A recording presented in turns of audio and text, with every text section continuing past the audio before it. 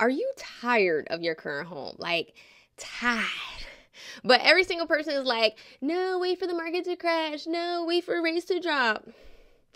All the fear-mongering videos are played out, overdone, corny.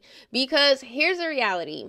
Even with a crash, you will never realize the savings on a house like what took place during the pandemic. As in, according to CNNmoney.com, to bring home affordability back to long-term averages, aka to make yesterday's price today's price, it would take a combination of up to a 37% decline in home prices, plus mortgage rates would need to drop by 4 points, and a 60% growth in median household incomes.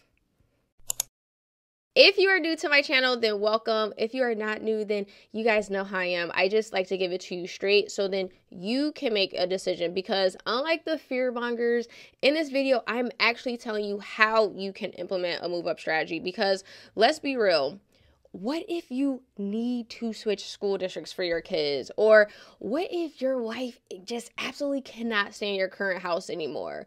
Or what if you want to relocate to freaking Texas or the Carolinas like every single other person who's working remotely right now?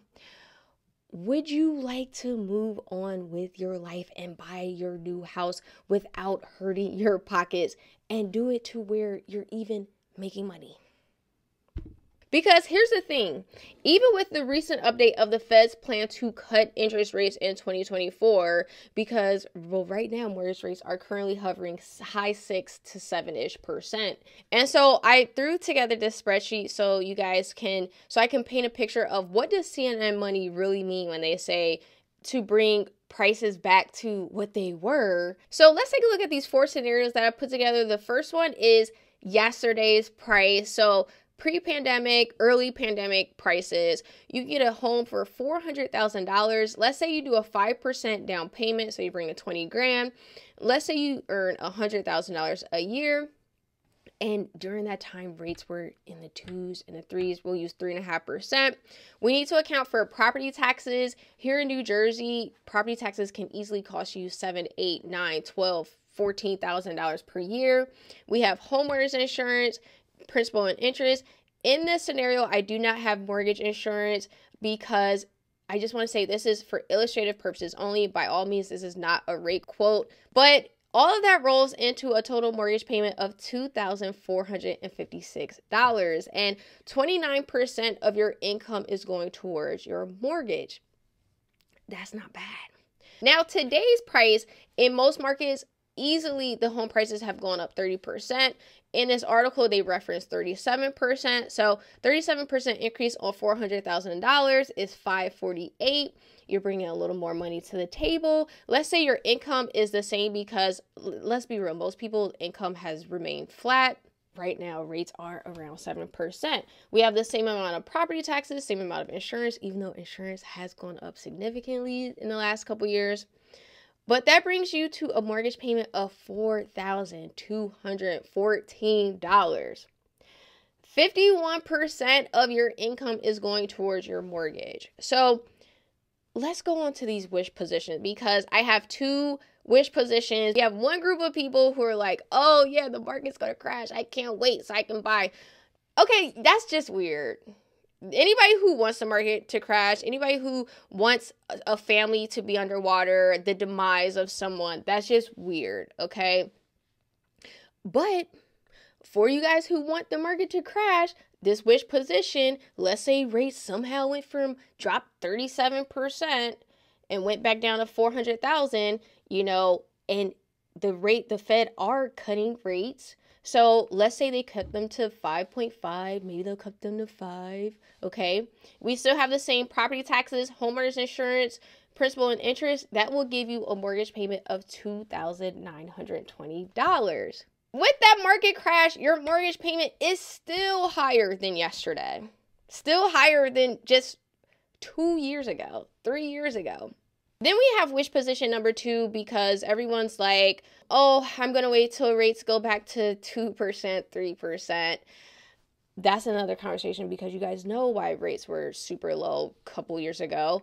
And the only time rates were ever in 3% was post 2008 crash and post the pandemic.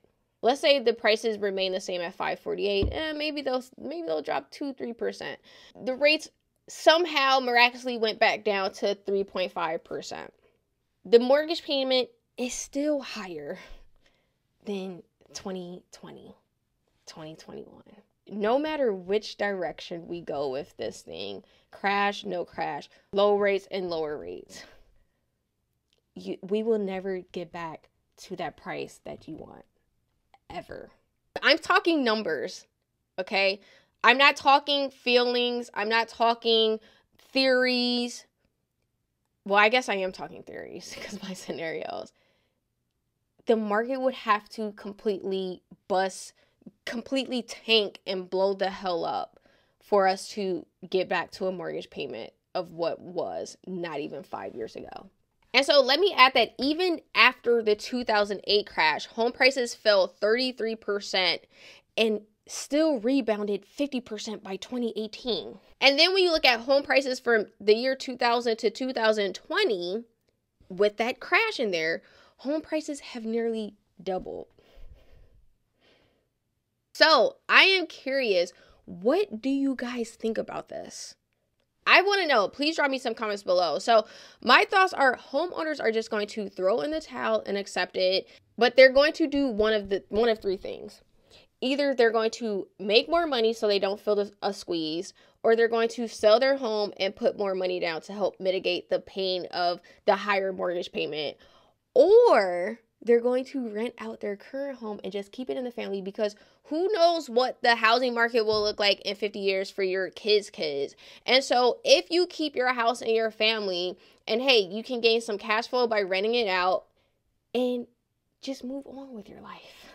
And so keeping your house in your family and moving up will allow you to keep your low mortgage rate, which means the total amount of money you're giving the bank is nominal, as in yesterday's home price of $400,000 at 3.5% over the life of the loan will cost you approximately $646,000 over 30 years. Whereas that same home that today that costs 30% more, let's say $520,000 at a rate of 6.5% over 30 years, will cost you $1.18 million.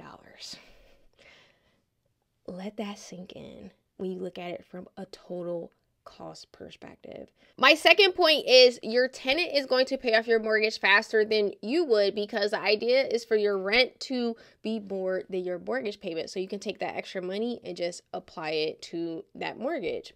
My third point is your move-up home probably will be a higher price home, and historically higher priced properties tend to appreciate at a much faster rate.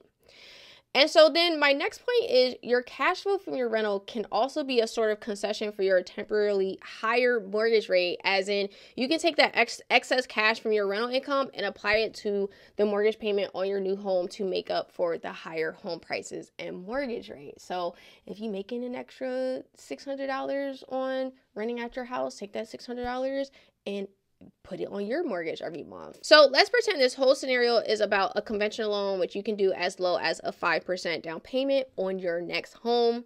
And sidebar, veterans, you can use your VA loan again. You may want to check out this video here. So do not think you can't use your VA loan twice. Let me just say that. And before getting pre-approved to shop for your home, the first thing you want to do is have an idea on how much your home is worth and what is the projected rental income in your area, so you're just not walking blindly into this process. The second thing you'll need is to begin preparing to list your home for rent. Now, you can either do this independently, or I would love to connect you with a local realtor, and we'll use the lease agreement to offset the mortgage payment, which will help you qualify for the next loan. And so renting out your home can give you the leverage you need to retain both assets, but it just needs to make sense. So let's say your current mortgage is $2,300 and you have a signed lease agreement for $3,200. With only a lease agreement, federal guidelines are we can only account for 75% of the rental income to account for vacancies, overhead, etc. So our $3,200 rental income is now technically $2,400 from a lender's perspective. That's fine because our lender rental income number still covers the mortgage payment of $2,300. So causing a positive effect on our income. If you have a ton of flexibility in your income, then it may be a tomato situation for you. But if you are someone who is on the edge of qualifying, the negative or positive effect of the rental income can make or break your loan. Now that we have your lease agreement, we'll review your current income, assets, and credit score, and that's it.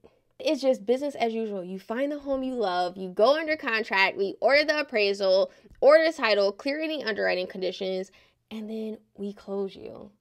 And let me just add, you guys, disclaimer, always buy the home you can afford. But this is something to think about and something to talk about when you are with your family and friends this upcoming holiday.